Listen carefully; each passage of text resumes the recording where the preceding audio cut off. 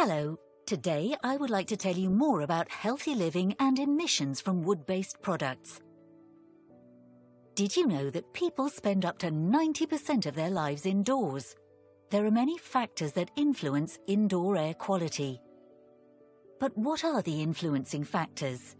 The biggest health-influencing factors are fuels, such as oil, natural gas or coal, tobacco smoke, or allergens such as mites or animal hair. But bacteria, for example from air conditioning systems, moisture and mold also affect the indoor air quality. The influence of VOCs is comparatively low here. But what exactly are VOCs?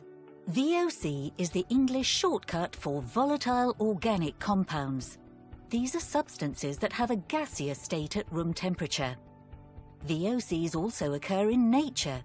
There are thousands of substances that are released into the atmosphere by trees, fruits or grasses, for example from apple or orange trees.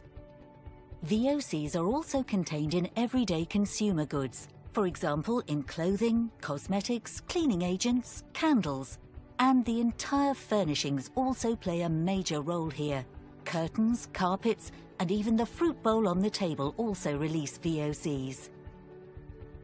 You can smell VOCs quite often, but not every smell is harmful. The natural smell of wood, which is known from wood-based materials, supports, for example, a healthy sleep. Good to know, the VOC concentration is decisive for indoor air quality. But VOCs also volatilize again. Let's take the smell of a new car or the scent of an orange peel as an example. VOCs will be released here as well, which volatilize again after a certain period of time. What can we do to improve indoor air quality? If possible, ventilate regularly, put up plants, find out about low-emission products from wall paint to furniture. If EGA products are used indoors, they are usually coated. This coating has a major impact on emissions.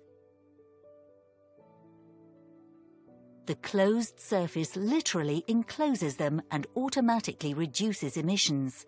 And because the production of healthy living products is so important to us at EGA, we have many products certified by independent testing institutes.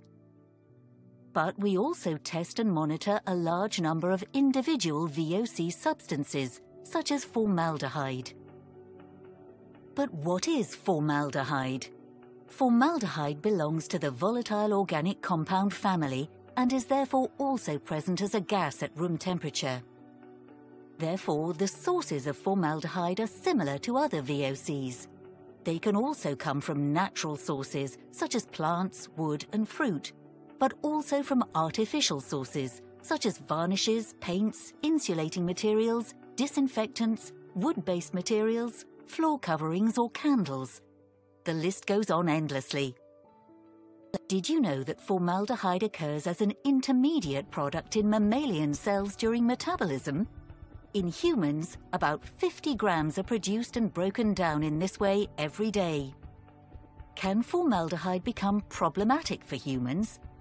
Only from a certain concentration in the air is formaldehyde considered harmful. In order to keep the concentration at a level that is harmless to health, there are different standards with limit values for wood-based materials depending on the region. Emission Class E1 in Europe, Germany E1 EO5, TSCA Title 6 in the USA, CARB Phase 2 in California, and GIS standard in Japan, better known as F4 star.